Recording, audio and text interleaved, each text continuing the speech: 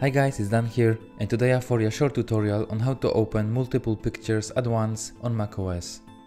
So when you open a random picture from a folder that contains more pictures, you might be tempted just to use the arrow buttons to left or right to move to the next or previous picture from the same folder. But as you probably noticed, this doesn't work and doesn't do anything. This is how it works on Windows, but on macOS we have to handle it a bit different.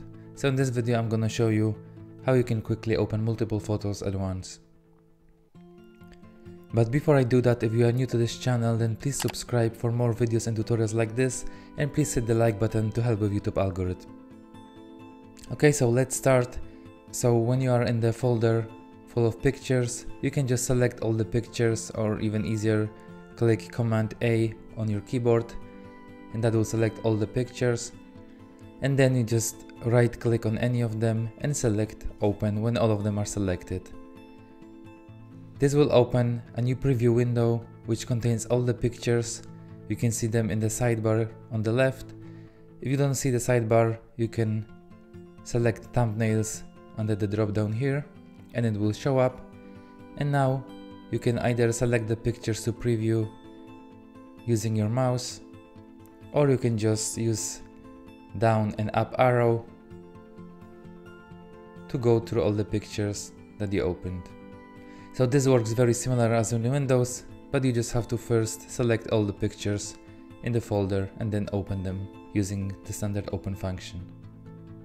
And the second option, probably even easier, is to use the quick look option. So as you probably know, on macOS you can preview each file just by selecting it and clicking space. And this will open and preview any file. So in a similar manner, you can just select all the files as before with Command A, or just by selecting them with your mouse. And then when you click space, you don't see all the pictures in the sidebar, but you can just use your left and right arrow to go through the pictures one by one, just as in Windows.